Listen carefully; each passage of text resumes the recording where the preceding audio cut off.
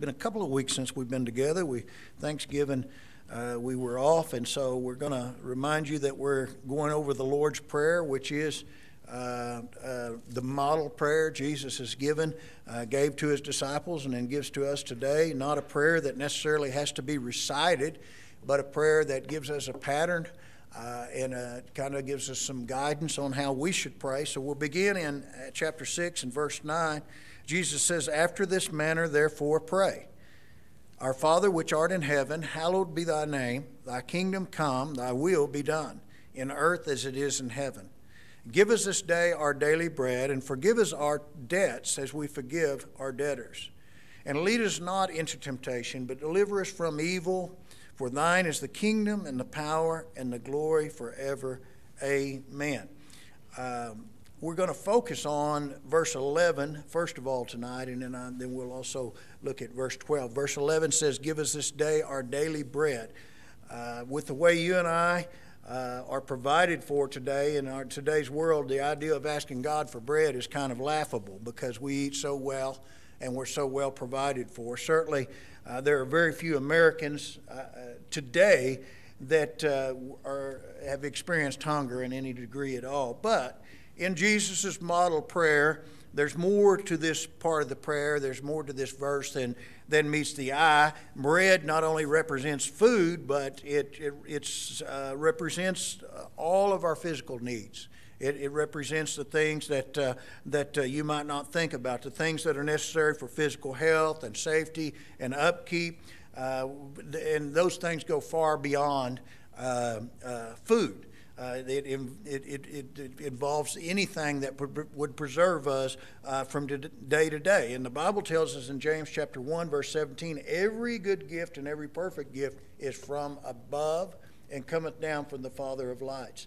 And so we know that whatever provision it is, whether it be medication, whether it be food, whether it be clothes on our back, whatever the case is, it is given by God, every last bit of it.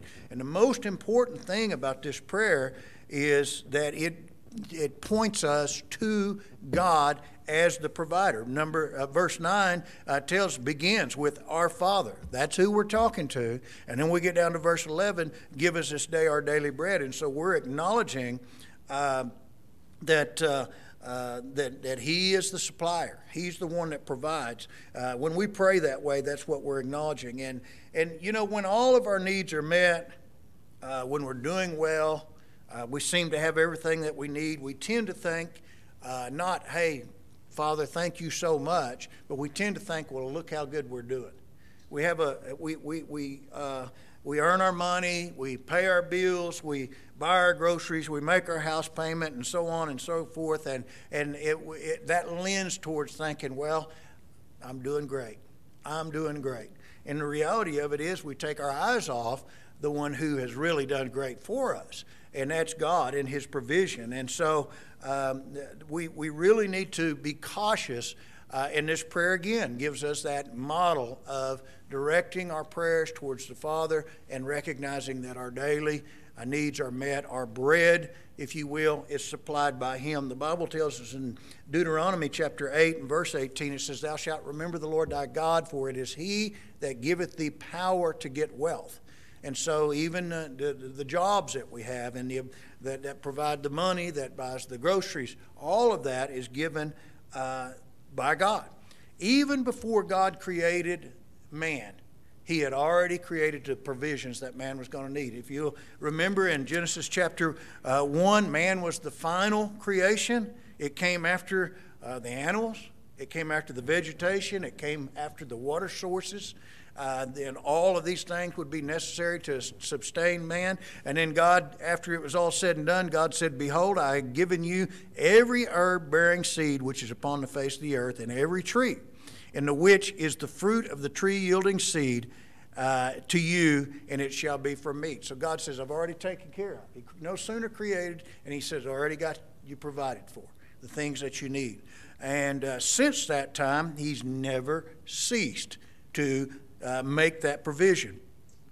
In reality, it's almost been an unlimited variety throughout. You think about it. We can go home this evening. Now, can guess what we're going to have on Wednesday night. Trish brings home pizza. But we could have pork, we could have fish, we could have fowl, we could have beef, we could have mutton, we could have any number of vegetables or fruits or breads or pastries or seeds or nuts or eggs, or it's quite a variety, is it not? I'm telling you, God has provided well for us, and it goes far beyond just our daily bread. But when we pray, give us our daily bread, is to recognize that we need Him for provision, and it's really to acknowledge Him in prayer each time we pray about these issues, is to show Him that we're not taking it for granted, to show Him that we haven't lost sight of His provision. We're telling Him that we know it all comes for Him. But with our prayers of provision also comes a responsibility. And that responsibility is this: to be doing what we can to contribute to our well-being. That's something we often overlook. God's primary source of providing for you and I is what? Our own going to work. Productivity. God uses our own selves as a tool to provide for our needs. In other words, He says, give us this day our daily bread. Where does bread come from? It comes from wheat. Where does wheat come from? It comes from the ground. And a seed has to be planted, a seed has to be cultivated and irrigated and harvested, and then it has to be threshed, and then it has to be ground, and then it gets to be cooked into bread, you see? And the whole process involves man being industrious and productive and doing what he can for his own provision. You say, well, I'm not a wheat man. Well, you work a job and you make money to go buy the bread that the wheat man has produced, you see, and that's just the way that works. And so we dare not get the idea that we can just do anything we want and God's miraculously going to plop a loaf of bread in the oven for us. It doesn't work that way. We have to be responsible, and so as important as it is for us to pray for provision, we also must do our part to work and provide for ourselves. And then last of all, in this particular verse that we must note is He says our daily bread. It's day to day, folks, that God provides for us. We often want our provision in advance. We like the idea of having an abundant supply already laid in, so we can just take a deep breath and say, we're in good shape. But God wants us to learn to trust Him from day to day. God wants us to learn to have faith. Not that it's wrong to have a savings or wrong to have something to fall back on. That's not at all it. But our faith is exercised when we have to wait upon Him for provision from time to time. It's not always that way, but a lot of times He says, hey, I'm gonna let you have to pray about this one a little bit. And it's not that He doesn't want to provide, but He also wants us to have strong faith. Faith pleases Him. And so it's not always there in advance. If it were always there in advance, we'd lose our appreciation for it, and we'd take it for granted. So with that being said, let's move on to verse 12. Verse 12 says, and forgive us our debts as we forgive our debtors. See, that's what Biden's going to do. He's going to forgive all the debts. But that's not what's being talked about here. That wouldn't be a bad thing. If they go beyond student loans and do my mortgage, it would be fine, but I don't think they're going to do that. So anyway, I need to not get into all that, but the word debt here is not the word that you and I are accustomed to using. It's the word that we use for when you owe somebody something. That's not what it is here in this context. It's a reference to sin, and we know that if you were to look at Luke's account of the Lord's Supper, or the Lord's Prayer rather, it's found in Luke chapter 11. He uses the word trespass, which is a little more clear about. So we know that God says when Jesus prays this prayer, He says, "Forgive us our sins or trespasses as we forgive those that trespass against us." And so with that understood, and by the way, the traditional recital of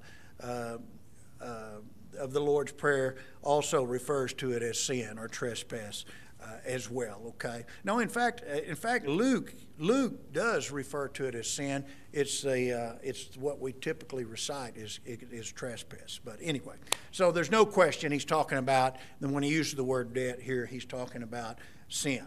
Let me read to you what author Pink writes about this. He says, as it is contrary to the holiness of God, sin is a defilement, a dishonor, and a reproach to us, as it is in a violation of the law. It is a crime. And as to the guilt which we contact thereby, it is a debt. As creatures, we owe a debt of obedience unto our Maker and Governor, and through failure to render the same on account of our rank disobedience, we have incurred a debt of punishment. And it is for this that we implore a divine pardon. Now that's pretty fancy words, but he's explaining to us what we are in debt to God. Our sins have created a debt, and the greatest problem we have in our life, bar none, is our sins. And so that means the greatest need we have is for forgiveness.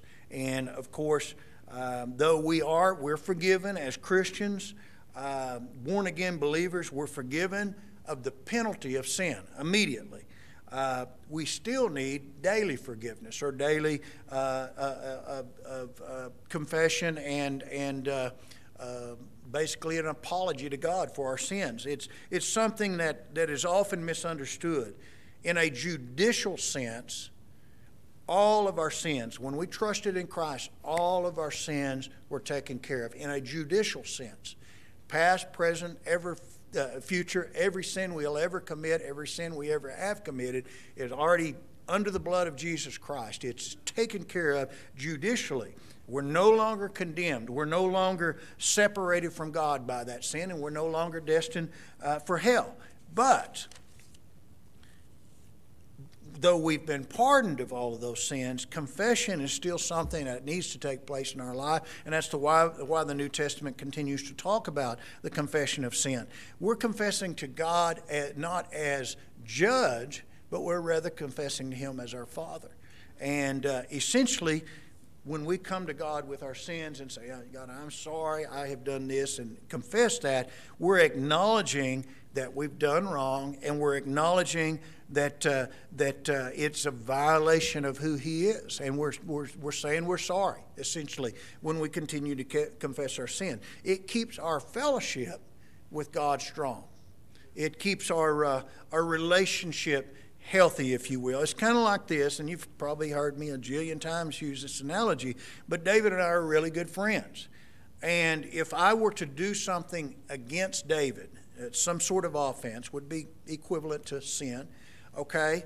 I have strained our relationship. Now, I haven't severed it, but I've strained that relationship by the offense that I've committed towards him. And the way to healing that strain, the way to bringing it back to the way it needs to be, a healthy, strong relationship, I need to go to him and say, here's what I've done, and I'm sorry for it, you see. And so that's just a small picture of our responsibility to God to do the same thing. Every sin that we commit is an offense to God, great or small. Every sin is an offense to God. And so we need to take responsibility for ourselves and go to Him and confess those things and say, God, I recognize this is what I've done, and I know that's against who you are and what you stand for, and I apologize. And that's essentially what the need for confession is. Our relationship with God is not severed by that sin because we were already pardoned, but it's just strained, you see.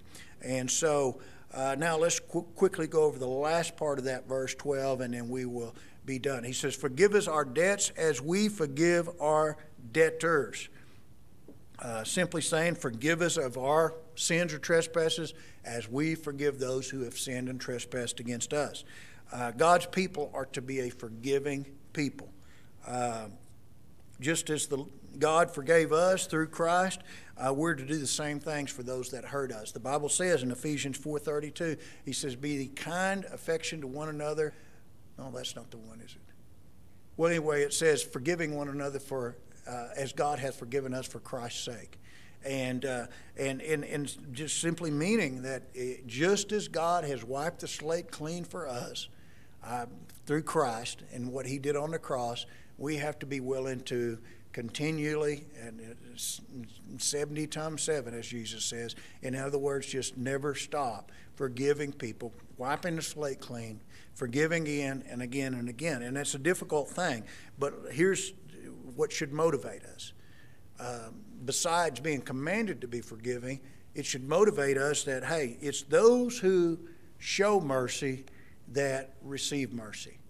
The Bible, just a couple of pages back in the Beatitudes, he tells us that, he says in chapter 5 and verse 7, he says, "Blessed are the merciful, for they shall obtain mercy." It's a hard, unforgiving person can expect the least amount of mercy from God. Not that they can't be saved, but I'm saying when we mess up, and we do, sometimes bad, we want God to take it easy on us. We want God to lighten his hand of correction, right? That's just what we want. And especially when we've really messed up things, we want him to help us fix that, and that's mercy that helps us fix that. Well, if we have not extended that same spirit of mercy to the people around us, we're not characterized by that, we cannot expect God to do us that way. We can't. And no matter how severe the violation is towards us, we must strive to forgive people. And even if it's over and over and over again, because that's what really tends to great violations, we have to continually forgive. Because why? We normally don't forget. And so when it resurfaces, we get angry again, we get upset again, and we have to go right back into prayer and forgive that person again. It might be a daily thing. It might be a lifetime thing. But we still have a responsibility to make every effort that we can to forgive the sins of others. And so it's the right thing to do. We're commanded to do it, but also we'll be glad we did when we are looking for mercy from God, because we can plead to him and say, God, I've been a merciful person myself. Please be merciful to me. And I believe he hears that prayer. Okay, appreciate you guys very much. We'll go ahead and be dismissed in a word of prayer. Guys, just keep praying, keep inviting, keep checking on people. We're going to get there one of these days. We're going to get our people back, okay? Glad you're here tonight, and we'll look forward to seeing you back here on Sunday. Let's go ahead and stand. We'll be dismissed in a word of prayer and pray for the Susanna Cisneros family tomorrow, and we can be a blessing to them, okay? Randy, will you lead us in a word of prayer?